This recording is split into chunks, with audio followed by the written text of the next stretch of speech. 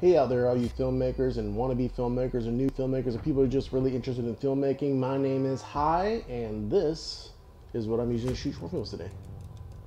So guys, this is my Canon EOS M. I've had it for approximately 3 years, and it's been my workhorse go-to camera for shooting short films since that time.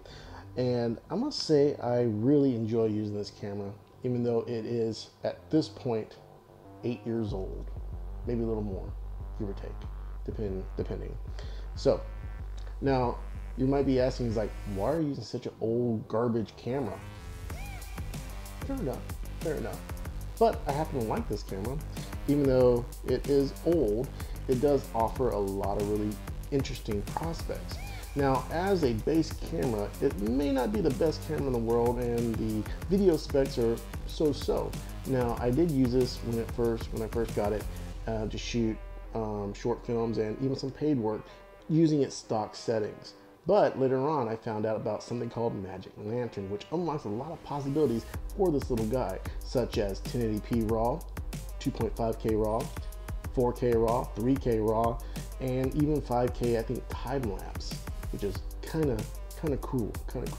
Now, what I'm using is this little grip from Photodox Pro to help me get a better grip on it, and I'm using an MD to EOS M adapter, and I'm using MD glass vintage glass for my particular camera.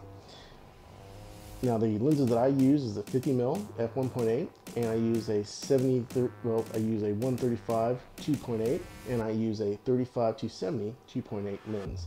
I like these vintage glass because it gives a very interesting look characteristics to the footage versus my cleaner, newer EF or EFS lenses, which I also have a adapter for this as well.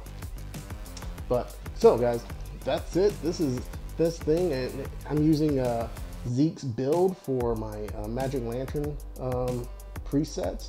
I'll link that down at the bottom.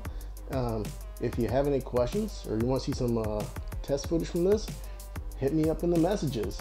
Let me know, and I'll try to get something together for you guys. So guys, other than that, peace out, stay safe, and go film something.